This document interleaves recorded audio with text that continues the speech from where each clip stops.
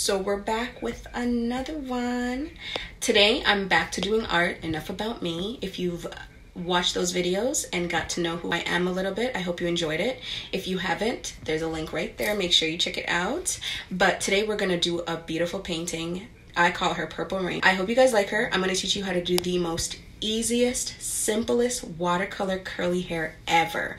Like, it is the best way to do it for beginners and people who are just getting into watercolors.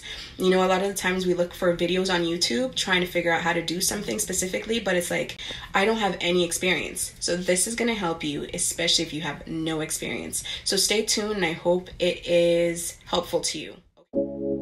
So these are the materials that I used. I have my paintbrushes, mechanic pencil that I get straight from the dollar store, a whole pack of them for $1. They're amazing. My Artesia pencil crayon, my Mission watercolors, and my watercolor paper. This is how Purple Rain looks before I paint her. If you guys want to see me do a full drawing from beginning to end, let me know in the comments below. Let's get into Purple Rain. Here she is with her undertones, reds, purples already laid down, and I'm going to build on top of it with brown. I'm basically just going to keep repeating this, laying down brown on top of purple until I build the shade that I want. So when you're working with watercolor, you have to remember that the first application of paint is not going to give you the color that you want. You're going to have to keep building on top of it to get your desired shade. Accentuating the nose and eyes are very important because they really bring your painting to life. So you're going to want to get your smallest paintbrush to be able to apply those minor details, because those are what really builds the face. I'm adding another shade of red on top of the brown because I wanted her to have a bold reddish look to her. So this is how she looks after she's been painted. Her eyebrows are not done yet, but that's okay. Clearly you can see here that I've added all the details. So I've given her some lashes, I've used my ink to create the eyebrows and just outline certain aspects of her face that needed to be accentuated. And please excuse the shaking of the table. Don't shake unless you're ready to get shook. The reason why the table is shaking like that is because the way I had my camera mounted was not the smartest, and every time I would apply pencil crayon and do that back and forth motion, it would also shake the table without me realizing that it's also shaking the camera. So please excuse me.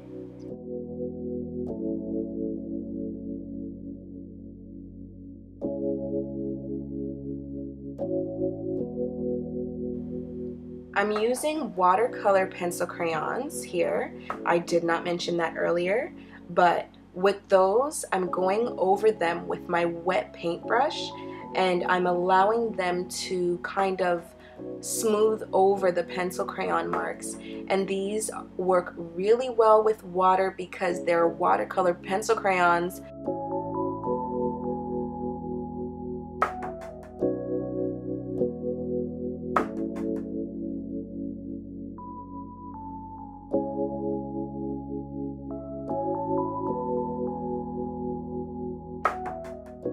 So here's where you're gonna see me jack up my eyebrows because I forgot that I used an ink that bled into water.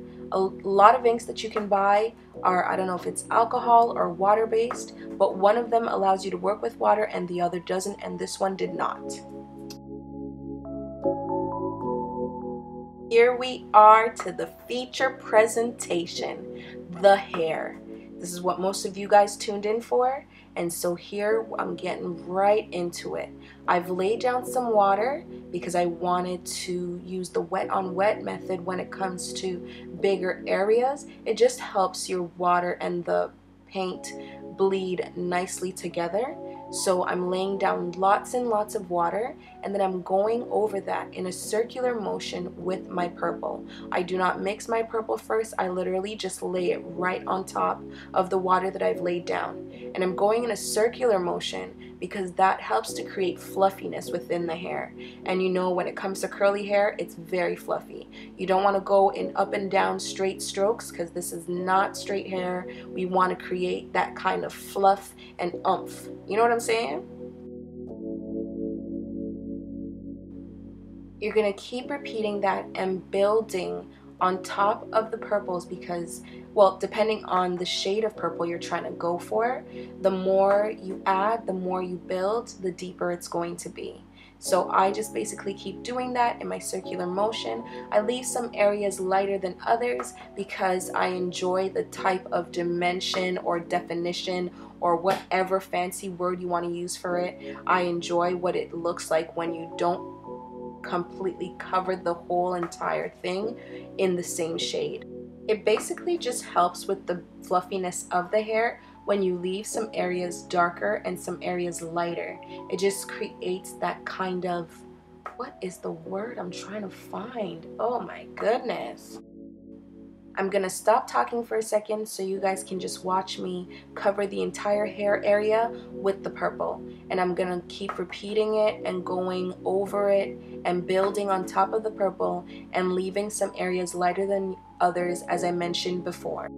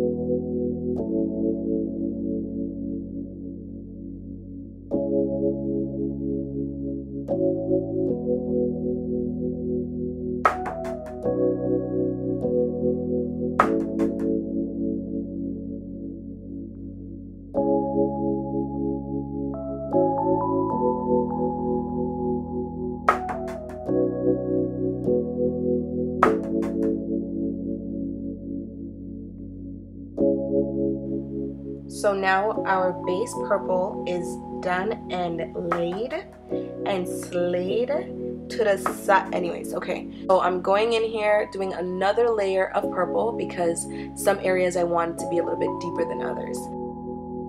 As you can see, I'm laying some water down on top of the purple and just basically building darker spots in the hair that I wanted to create a little bit more depth in.